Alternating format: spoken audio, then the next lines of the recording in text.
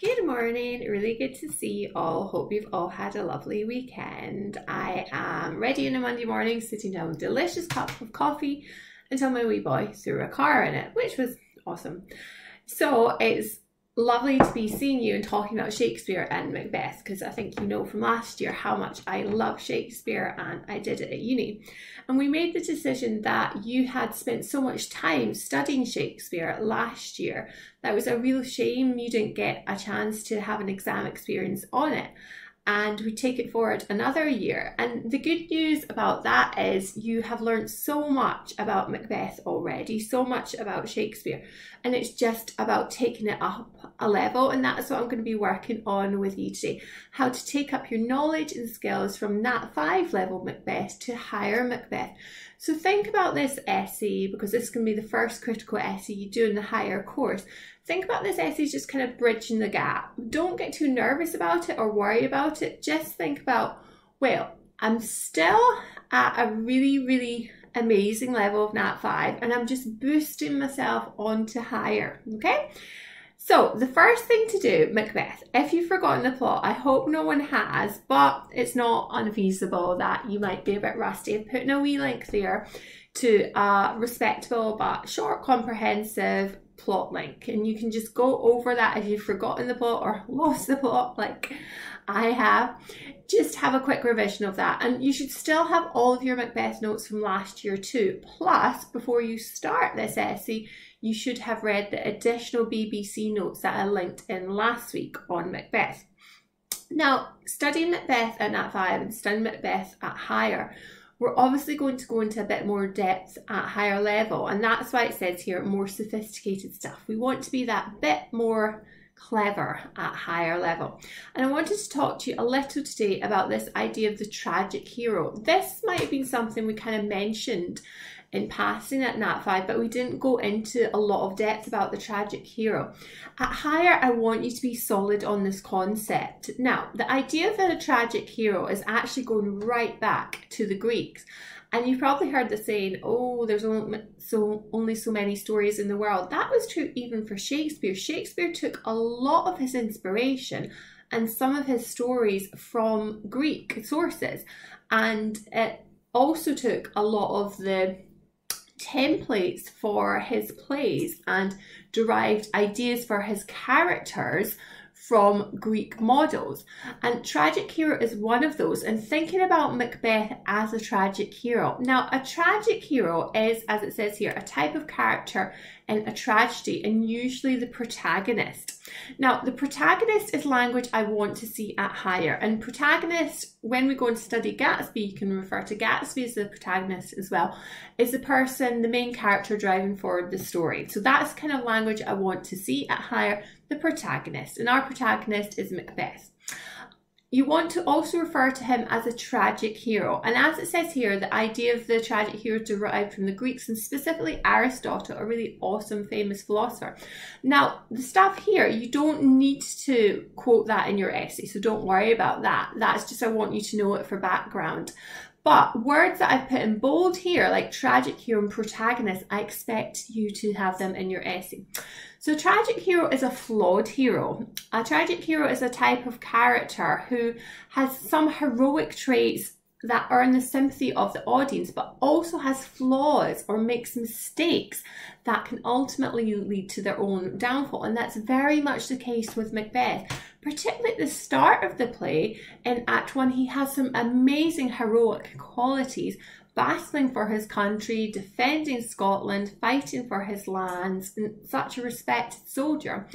But equally, he develops, and maybe because of his partner, Lady Macbeth, she exacerbates some of his flaws as well.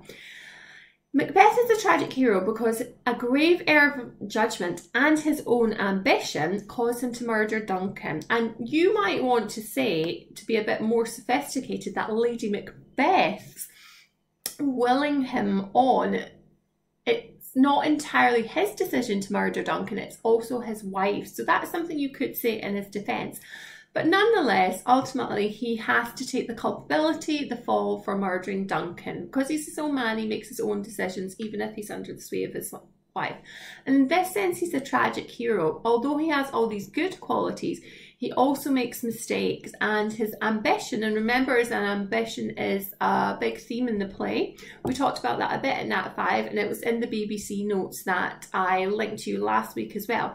This idea of ambition has caused him to murder Duncan, and that leads to chaos and destruction, not just for Macbeth, but remember in the natural order of things, how nature, and that's another theme in Macbeth, is set out of order, and blood is another what we call leitmotif that emphasizes just how destructive his actions have been to nature.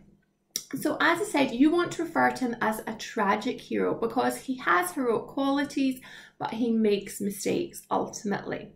And the bit there is interesting for us, and again, Aristotle, very famous Greek philosopher.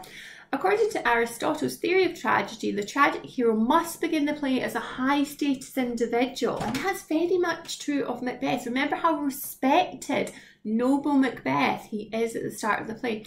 So this ties in completely with the Greek theory that he begins the play as a tragic hero and he falls from grace, okay? And that way it carries more impact. Excuse the noise, it's my bread maker. So he is very much tying in with the theory of the Greek tragic hero. And that's what I'm saying about elevating your ideas and elevating your language at a higher level and coming to this essay about Macbeth with that informed point of view. So let's think about kicking off the higher critical essay. And first of all, let's recap on our prior learning and think about the essays that we wrote on Macbeth at Nat 5 level. So here's a question that's actually from 2018, and this is one we have done. It was choose a play in which a writer creates an interesting character. By referring to appropriate techniques, explain how the writer makes this character interesting, okay? So, interesting character is a very, very easy question at Nat 5. All they're asking you to do is, here's the character, write about him. At Higher, they're looking for a bit more sophistication and focus in your critical essays. And the higher critical essay question here is different in the sense it's more specific. Choose a play in which a major character experiences different emotions throughout the play. So you'll see this question, it's not entirely different from the Nat 5 drama questions, but it is more specific. They're asking you about different emotions throughout the play. So, I think I'm going to go and turn my bread maker off, sorry.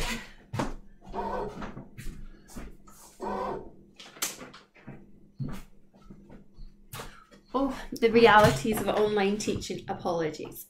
So, different emotions throughout the play, and we are going to pick the character of Macbeth for this question. One thing that does remain the same between Higher and Nat 5 is, do you remember this idea of the magic box, as some of you guys refer to it, which is all the critical terminology? They still want to see that critical terminology at Higher. The essays at Higher and Nat 5 are very, very similar. They're both still marked out of 20 and they're looking for a lot of the same qualities. And I will go through the critical essay marking grid with you in another session, but I don't want to throw too much at you today. But just remember, it's very, very similar to Nat 5, what they're looking for. And one aspect of that is referring to appropriate techniques, or what we refer to more colloquially as the magic box. And I think I put this in red here. Yeah, I made you a wee magic box. So that's some familiarity from Nat 5. You still want to have in all of this stuff in a good quality Higher essay. So critical terminology such as characterization, key scenes, structure, climax, theme, plot, conflict, setting. And remember, that's not fully comprehensive. That's what the ellipsis is indicating, but it's a suggestion of the critical terminology that you should be using, okay? So keep your red box, keep your special box in mind, and try to use critical terminology in your Higher essay just the same way you did at Nat 5. Now, I'm going to be nice and take you through a bit of a paragraph plan for how to do this Higher essay. Obviously, I'm not going to do this for you every essay, but at the beginning, it's about giving you that apparatus, because we're still at the start of the Higher course, and it's actually really early doors to be doing a Higher essay. because you studied Macbeth in Nat 5, we're jumping right into our essay, and we're not even in May. Normally you wouldn't start doing higher essays until probably September at least, after the holidays. So it's amazing that you can start doing this now. It's going to be a massive boost to your attainment. Anyway, I also still want to give you some support even though we're online teaching. So just the same way we did at Nat 5, I've done you a paragraph plan. So the question we're doing, and remember this is a higher question now, choose a play in which a major character experiences different emotions throughout the play. And again, in the same way at Nat 5, you needed to keep referring to the question to get your marks. It's the same deal with higher. You have to focus on this idea of different emotions. So don't go around the houses, don't go too much storytelling. Focus on this narrative of different emotions in Macbeth. And I'm going to talk to you today about some of the different emotions Macbeth feels. Now, this is a suggested paragraph plan. You don't have to stick to it. And it's not completely comprehensive. It's just suggested points and wee snippets of quotes you can use, but you will need to find much longer quotes than what I've suggested in here. I was just giving you little hits of inspiration, you might say. But at higher, that's one thing. They'll also be looking for longer quotes than they are at Nat 5. Remember, go back to your character logs and your theme logs that you have got from Nat 5, because you will be able to use them and use them from this essay. So all the work you did at Nat 5 is not wasted. Go right back to those character logs, okay? So the other thing that is far from wasted is the kind of skills and apparatus we learned for how to structure our essays. Now, TART, title, author, refer to task. In the same way at Nat 5, we use TART every single introduction, same deal at higher. You don't get many marks for the introduction, but you want to make a good impression. So you need to include title of the play, author, spelled correctly, reference to task, which is emotions Macbeth feels. And you also, it'd be nice to see some good language or a short wee quote in the introduction, like noble Macbeth or how he's a tragic hero. That would impress the examiner from the offset. Paragraph 2, plot summary. Do we get a lot of marks for a plot summary? No, it has to be there, it has to do the job, it has to show your knowledge of the text, but we want to just get it in there and move right on, okay? Where we start picking up the big marks, the big wins, paragraph 3 onwards, which is where we start doing our analysis. So do you remember all that macro and micro analysis I talked to you about Nat 5? You still want to do that here. And you also still want to put in, I better type this up for you actually because I didn't put this in. I'm hoping you know this off by heart, PCQE, because you've got so many notes on that from Nat 5, and I'll maybe repost some of them to the classroom as well. PCQE, you're still using PCQE for every main body of paragraph, okay? So point, context, quotation, evidence. So the point, the main statement you're making in that paragraph, and that's always going to be about the emotions Macbeth feels. C is just a quick wee reference to the act and scene, if you can remember. If not, just midway through the play, at the outset of the play, that sort of thing. Quote is your quote, and like I say, at higher, you want to be looking for slightly longer quotes than you did at Nat 5, okay? And E is your evaluation / analysis, and that's where you pick up the big points, okay?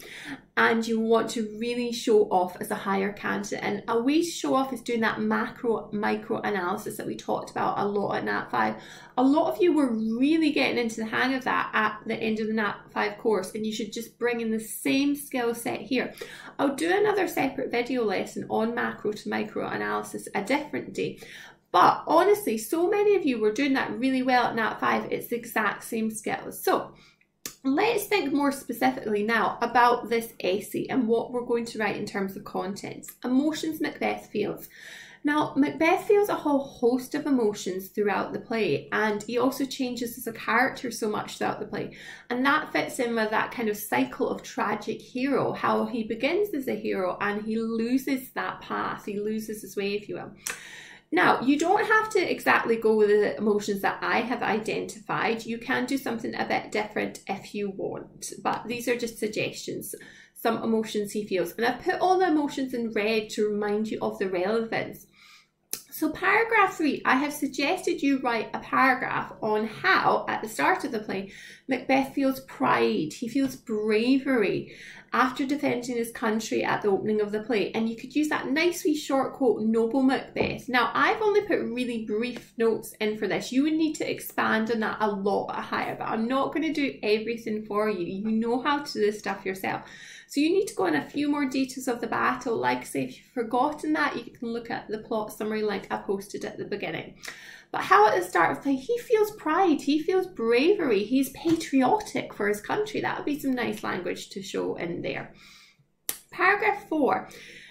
When he's received the prophecies, the first set of prophecies from the witches, he begins to feel excitement or intrigue, perhaps confusion as well, at the prospect of becoming Thane of Cawdor, Thane of Glamis, and King thereafter. He's thinking, how can I become all of these titles? So his emotions are going to change there and develop. Okay, and those are the sort of emotions you want to show. Now, paragraph 4, I have suggested he feels manipulated. And this allows you a chance to talk about Lady Macbeth as well, because although this essay is primarily about Macbeth, you cannot miss out Lady Macbeth. She's a massive part of the play, and she's a massive part of Macbeth's emotions and how he feels, okay? Now, remember, the other thing is, not every quote you use in this essay needs to be something Macbeth says. It can be something someone says about Macbeth, like the King Duncan quote before, or something someone says to him, such as Lady Macbeth, I beg your pardon. And I don't know if you remember this one here, because you could take a quote either from the letter or the soliloquy, or later on when she says, then screw your courage to the sticking place. And I always love that quote when she's manipulating him and she says, screw your courage to the sticking place. And she's really saying, develop that masculinity. And she's almost man-shaming him, I suppose you would call that, masculinity shaming him. And he feels manipulated there. Maybe he feels embarrassed that he's not enough of a man for his wife. It's up to you to interpret that and analyse as you wish. And as I said, you'll need to look in that quote in a bit more depth. Paragraph 6, I would go on to where he's killed King Duncan, and he does feel some regret and revulsion at that point. Again, you'll need to source a quote for that yourself, okay? But remember, at the start of the play, he's still human. He still has human fallibility. He very much doesn't think it's a perfect decision to kill Duncan. It's different from later on in the play where he's saying he feels invincible, and we're going to talk about that in a minute. But before we get to that, paragraph 7, you could talk about how he feels fear, which leads him to kill Banquo. He suggests that the kingship is nothing if he's not secure in it. And that's what goes on to propel him to kill his earlier friend, Banquo, or will have murderers killed for him. And again, you can talk about his emotions are different there. He's feeling fear. He's worried that people are going to find out what he's done. And you'll need to look up quotes for that and go into a lot more depth. I'm just giving you kind of quick hit points. Paragraph 8, you can talk about the guilt he feels. Remember his hallucinations. You could talk about the banquet scenes. You could talk about the prior scene. Is this a dagger I see before me? Anything that shows his guilt and his conscience. And you'll need to look up these quotes and get specific scene references. I've just put in wee snippets to give you some inspiration. Now, after he has killed Banquo and the play's moved on a bit, he actually goes on to a different emotion, which is feeling invincible. And by the time he gets to the second set of prophecies, where he's told that none of women born shall harm Macbeth, he feels invincible, unstoppable, okay? As we know ourselves, at the end of the play, we learn that Macduff has been delivered by what was the equivalent of a caesarean section back then. So effectively, he's not been born of a woman. But Macbeth himself doesn't know that at that point of the play. So he thinks, well, he's invincible. No one can kill me. So at this part of the play, he now feels invincible. And the other quote that I love, and again, you could expand upon that, which shows his sense of invincibility, how he feels invincible, is, I have almost forgotten the taste of fears. Okay, I think it's actually always forgotten the taste of my fears, that I should say there. But he's forgotten what it's like to be afraid of something, okay? Paragraph 10, he begins to feel regret and disillusionment. When Lady Macbeth dies, his wife dies, and the couple are very distant by that point in the play. Their earlier closeness is completely gone. He's lost that affection, he's lost that solidarity. Now, this is a great quote that you cannot miss out. And again, I've just put a wee snippet of it here, but go back and look at it in more depth. And it says, life's but a walking shadow, full of sound and fury, signifying nothing. And you could do some amazing micro-analysis on that. The idea of shadow, you could talk about how that word choice suggests Macbeth himself is a shadow. You could talk about sound and fury, that anger. He feels anger at the end too. An amazing amount in that quote. And as I say, these are just suggested quotes and snippets of quotes. You will need to go away like good higher candidates and really draw out the detail and at greater length as well. Paragraph 11, we do what we always do, which is slow. And you remember that is just a really quick way to kind of bang out your conclusion. Slow stands for sum up, link back, overall statement on the text, okay? And remember, don't save anything that amazing till your conclusion. If your point is that great, put it earlier on in your essay, okay? Conclusions are just there to basically say bye-bye to the examiner and sum up what you have said. So sum up your main points, link back to the question. So link back to the emotions the character feels, showing the examiner that you are still relevant to your question in every single paragraph, and then make an overall statement on the text. And I would suggest something quite generic that you can use in most essays for this bit. And a lot of the time you cannot write generic comments in a higher essay, but this O is one of the few points where you can. So you could say something deep and profound like, Macbeth, the Scottish play, ultimately portrays a tragic hero whose life is ended by sound and fury, signifying nothing. The character's fall from grandeur depicts Aristotle's classic Greek model of a tragic hero. Something like that. That was just literally off the top of my head. Probably you guys will be able to write something far, far better. So I hope this vlog helped. As I say, this is just a suggested plan. It's not fully comprehensive, and the quotes that I have picked out are quite short. You'll need to go and source them in more detail, but I don't want to do everything for you because you are good higher candidates. What I would recommend before starting the essays, go back to the Nat 5 essays you have written on interesting character. Some of those points you will be able to help influence this essay. Remember though that you must refer to the question in every single paragraph.